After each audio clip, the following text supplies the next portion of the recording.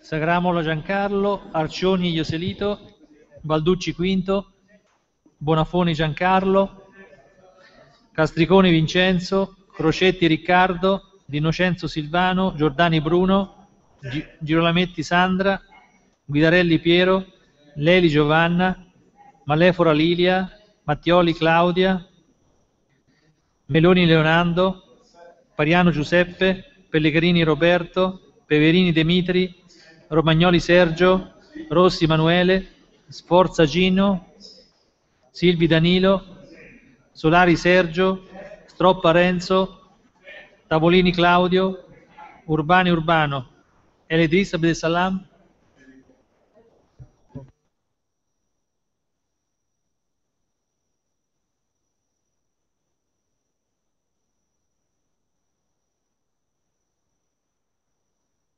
(22 presenti), la seduta è valida. Riconfermiamo scrutatori Meloni, Tavolini, Urbani.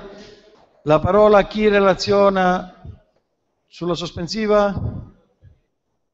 Arcioni, relaziona lei? Chi c'era lì? Meloni, Presidente della Commissione, prego Meloni. No, io relaziono dopo, voglio sapere un attimo cosa propone il consigliere Arcioni, se ritira l'atto, se prego consigliere Arcioni. Quello che hanno deciso, poi relaziono. Prego consigliere Arcioni. Abbiamo fatto una proposta di diciamo, far votare i primi due punti emendate secondo le indicazioni che adesso dirà il consigliere Peverini. Prego consigliere Peverini. Grazie Presidente. Visto che mi sembra che all'interno di questa assise c'è una volontà unanime comunque di dare un atto di indirizzo politico, per me sui primi due punti, per come intendiamo emendarli, penso che si possa raggiungere un accordo e li leggo. Di concepire immediatamente uno scenario di sviluppo della città tale da orientare le costruzioni prevalentemente su suolo già urbanizzato per giungere alla riduzione del consumo del territorio.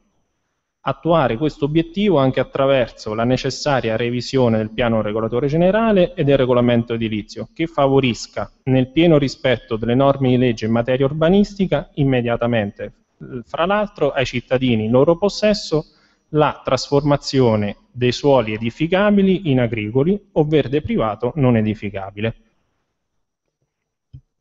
Grazie Presidente. Bene, consigliere Peverini. Prego consigliere Meloni. Noi dall'analisi che abbiamo fatto riteniamo opportuno attenerci a quanto già stabilito nel primo incontro con i capogruppo, cioè riteniamo che sia valida questa impostazione di questa mozione, però così come emendata, siccome l'abbiamo in sede di riunione iniziata a leggere, abbiamo trovato tante discrasie, tante problematiche sia dal punto di vista giuridico che dal punto di vista proprio del contenuto, votiamo contro questo ordine del giorno. Però siccome ci siamo impegnati come capogruppo e come Presidente della Commissione ad iniziare un percorso che valuti attentamente quelle che sono le problematiche, convochiamo sempre la Commissione Assetto del Territorio con all'ordine del giorno questo problema, sia quanto previsto dall'ordine del giorno del punto 30 che sia il 33, che è quello che ha proposto il centrodestra. Quindi la Commissione la facciamo ugualmente, iniziamo questo percorso insieme agli uffici tecnici del Comune per analizzare in maniera dettagliata quelle che sono le problematiche. Però su questo atto, che come abbiamo avuto modo di leggere crea tante problematiche e crea tante così sia dal punto di vista giuridico che procedurale, votiamo contro. Allora, un passo indietro. Allora, il consigliere Peverini ha letto un emendamento, giusto? Ah, ecco, dopo lo consegnate. Intanto però possiamo votarlo l'emendamento. C'è qualcuno che vuole aggiungere qualcosa?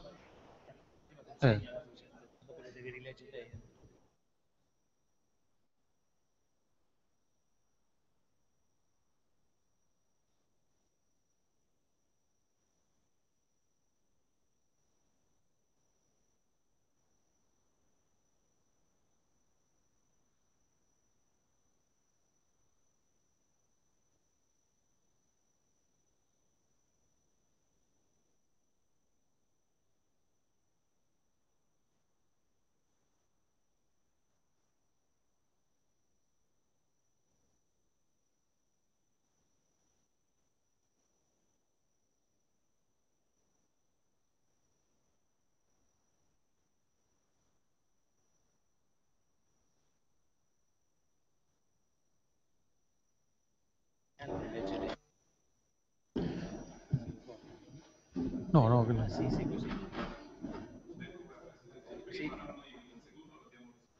Sì. Senta, però per la scrittura mi fa la cortesia, se lo legge lei è meglio. Prego. Prego. Lo legge Peverini? Prego.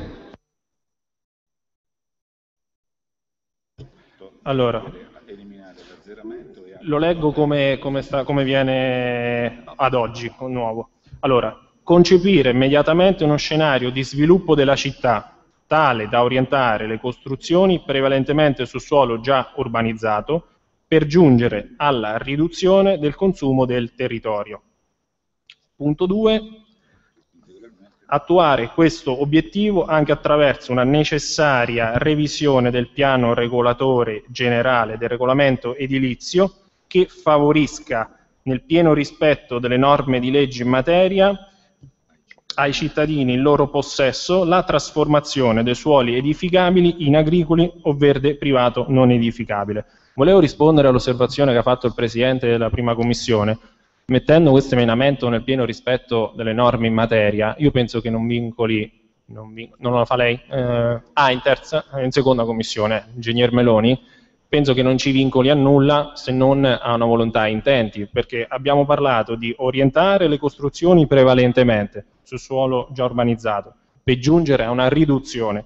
Sul punto 2, quello che pochettino un po' diciamo che rimane più ostio a questa amministrazione e a eventuali controversie, abbiamo messo nel pieno rispetto delle norme di legge che favorisca ai cittadini in loro possesso la trasformazione, abbiamo tolto perennale, quindi mi sembra che in qualche modo è una chiara volontà di intenti che poi deve essere concretizzata e attuata nel pieno rispetto alle norme sempre in commissione, e su questo penso si può raggiungere una volontà unanime. Grazie. Bene, prego consigliere Meloni.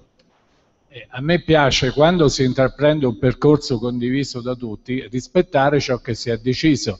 Siccome nella conferenza dei capogruppi totale si era deciso di convocare la commissione e iniziare un percorso, poi quando si è tornati qua invece si è iniziato a dire ma votiamo qui, votiamo là, votiamo su, cioè si è completamente disatteso quanto avevamo già deciso tutti insieme. Allora noi come maggioranza e io come Presidente rispetto quanto deciso da tutti i capogruppo, convochiamo ugualmente la Commissione, però su quella che secondo me, questa è una mia osservazione personale, sta diventando una semplice strumentalizzazione, questo voler per forza votare il primo punto, il secondo punto, che crea tante discrasie rispetto a quanto c'è in premessa, perché in premessa si dice tra l'altro che il diritto, lo leggo qui, il potere decisionale è orientato alla forza contrattuale di chi detiene la proprietà dei terreni. Poi noi gli andiamo a dire che invece lui non ci può edificare. Ci sono dei contrasti in questo ordine del giorno che l'abbiamo esaminato, che non è votabile, per cui noi decidiamo di non votarlo, però siccome questo argomento ci sta a cuore, il procedimento, il processo lo iniziamo uguale, perché io la convoco alla commissione sia con quello che c'era nell'ordine del giorno appunto 33 del nuovo centrodestra, sia con quello di Arcioni. Ecco il nostro pensiero. Bene, quindi andiamo con la votazione dell'emendamento letto dal consigliere Peverini. Sì, con 2 punti, sì, emendamento numero 1 con 2 punti, l'ha letto Peverini. La votazione è aperta.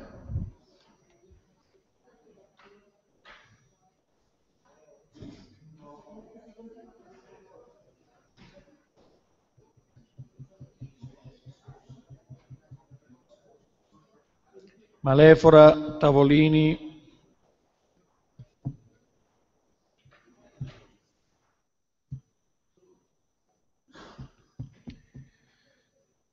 La votazione è chiusa. Presenti 22, votanti 22, astenuti 0, favorevoli 8, contrari 14. Contrari Sagrammola, Pariano, Stroppa, Balducci, Crocetti, Meloni, Guidarelli, Bonafoni, Tavolini, Malefora, Girolametti, Sforza, Giordani, Castriconi. Consiglio non approva. Andiamo alla votazione dell'atto. La mozione? Sì. Bene, prego consigliere Rossi. Grazie Presidente, ma sarò velocissimo, credo anche di parlare poi comunque a nome dell'opposizione. Noi quest'atto lo voteremo, l'atteggiamento vostro continua a essere un atteggiamento incredibile, a meno che la giustificazione politica vera e propria e recondita che c'è sta dietro di voi è che a voi della retrocessione dei terreni non vi importa niente, perché quello che vi interessa è che i cittadini vi continuino a pagare e fare cassa. Prego consigliere Crocetti. Allora, trovo abbastanza singolare quando una maggioranza si trova d'accordo con la minoranza riguardo un certo atto, cerca in tutti i modi di limare tutti gli spigoli per rendere conciliabile la proposta e votabile. In un'assemblea dei capogruppi succede solo con voi. Si prende una decisione, si esce da quell'aula e dopo 30 secondi viene completamente disattesa. Cioè la parola, io non dico una cosa, ma almeno quello che si è detto 30 secondi fa. Se questo è il modo di fare vostro, state tranquilli che da noi non troverete più nessuna possibilità di partecipazione. Peverini poi Urbani, prego. Certo che sentir dire queste parole, visto e considerando che a luglio ci sono stati dei consiglieri comunali che hanno votato un emendamento e poi ci avete ripresentato lo stesso atto dopo 2 settimane, ma si erano dimenticati cosa avevano votato, figura di una parola in conferenza di capigruppo, se siamo stati poco leali. Considerando l'ultima conferenza dei capigruppo, mi sembra che alle 5:50 si era deciso di fare il consiglio comunale con certe date e poi mi sembra che per una telefonata a volontà del sindaco si è cambiata completamente. Rispondo anche al consigliere Meloni. Io penso solo i cretini non cambino idea. Penso abbiamo valutato l'opportunità di fare un atto, di continuare su un determinato indirizzo. Se 2 minuti prima vi era date la parola per discuterne in commissione, non vedo che questo sia un motivo legittimo per non votare quest'atto. Tutto qua. Grazie Presidente. Prego consigliere Urbani. Presidente, il collega Beverini ha detto quello che volevo dire io, esattamente, quindi condivido perfettamente. Bene, non ci sono altri iscritti, quindi... prego consigliere Romagnoli. Grazie Presidente. Non faccio commenti a quanto affermato da Crocetti perché non si commenta da solo.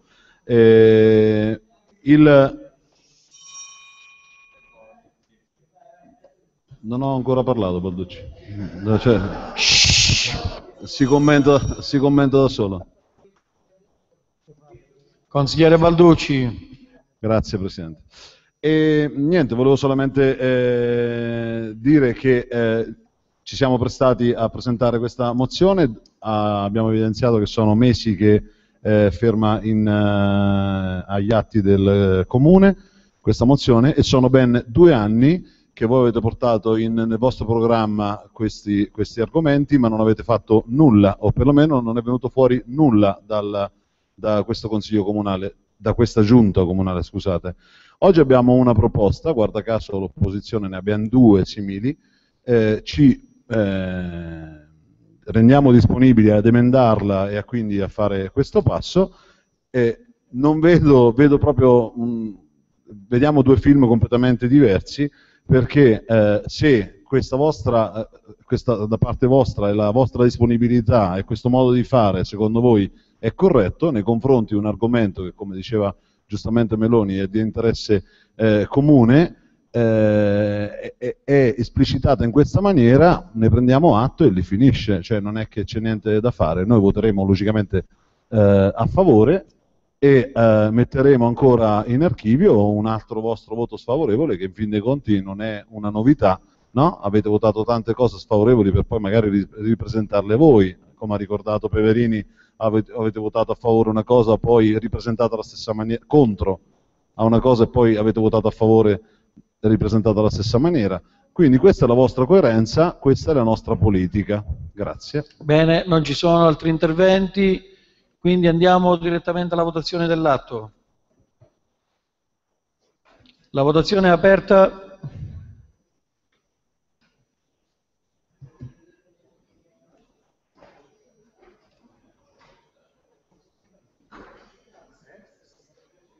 Girolametti, Tavolini, Bonafoni.